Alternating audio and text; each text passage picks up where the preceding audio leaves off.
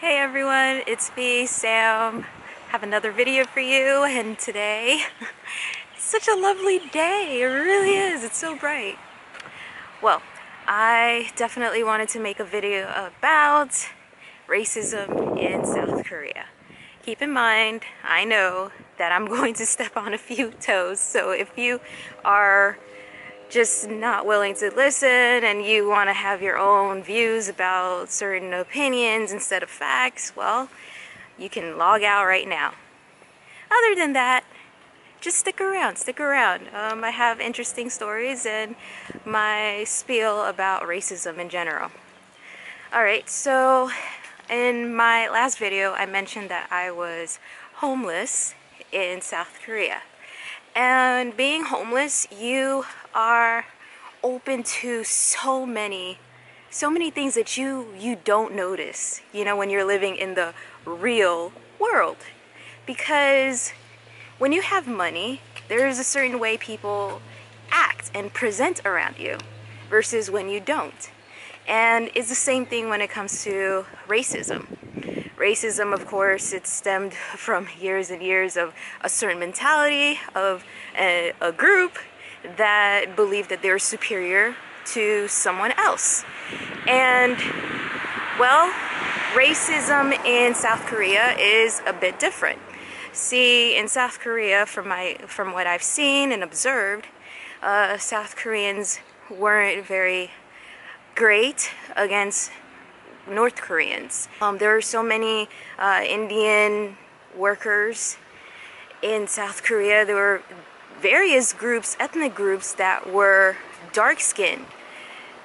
And the way South Koreans treated them was how we, as Americans, treated our own black people. With disgust, disdain every time when they came by. There was a certain attitude like, well, I'm better than you. Or ignorant, ignorance to a point where you ignore. If you see someone who is darker than you, who's from East Asia, they would get a whole lot of side glances, and it wasn't very nice. So it made me think about racism here in my own country, in the US of A. And it made me realize that racism, yes, it's everywhere, but at the same time, racism looks different. For Koreans in general, pale skin is in. Pale skin is in. And for us here in America, the saying would usually be, white is right. And I'm not white, and I come into a homogeneous society. I'm not expecting anyone is not gonna treat me any differently, I came in expecting racism. I came in expecting to be seen differently. Not because I wanted to have this whole front, I wanted to be prepared. Because in America, as a black woman, you are already perceived by your color a certain way. So now how is another country going to perceive me?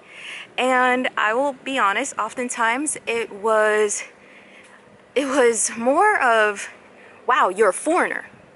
And 2, you're from Africa.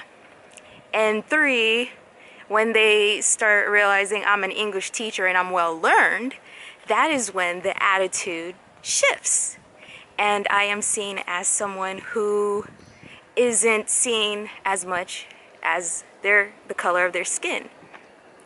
But of course, that wasn't with everyone. It wasn't at all.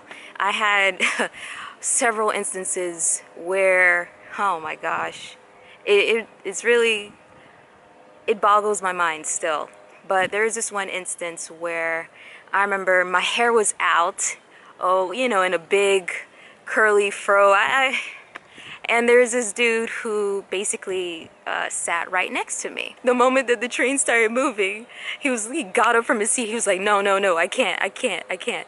And then he moved to the opposite side of the train, and he took a seat there because, of course, the train stopped at one point, and the people got off, so he went to the other side of the train just so he cannot sit right next to me.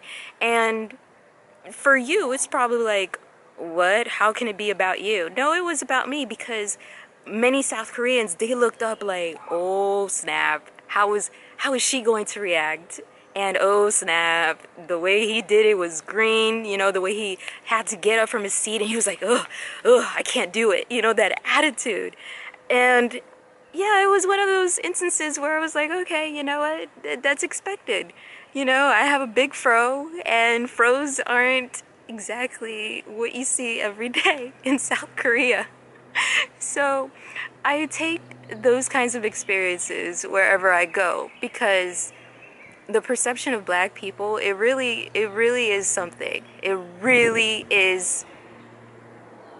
It's something that you shouldn't ignore. So many Americans today are so quick to be like, oh, you're just trying to put race in it. No, we're not. It's just we live it day by day. When you're a black person, especially a black woman, living in a society where you're not exactly accepted based on the color of your skin, yeah, you definitely have to put your guard up sometimes, or you have to have a certain headstrong mentality that, you know what, I came to do this work, I came to be here, I'm allowed to be here, so that's what it is. Anyway, I just hope that you can understand that we as a people, black people, brown people, everywhere, we do go through things, okay? We cannot ignore that these situations, you know, racism, it doesn't exist. It does. And by you just sweeping it under the rug, it just makes the problem even worse, you know? You make yourself look ignorant.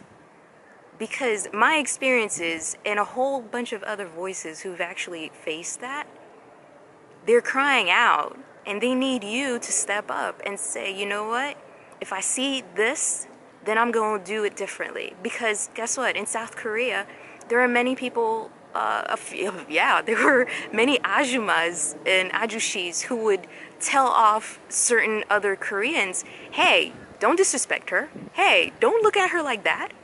They would tell them off. The ones who were overtly racist or overtly saying with their expressions, or even when they spoke about me in Korean, and other Koreans would either, you know, shut them down or tell them, you know what, hey, you don't do this, quit it. And it's amazing because in South Korea, people keep to themselves. So when people stand up for me, it felt amazing. So I suggest others to do the same.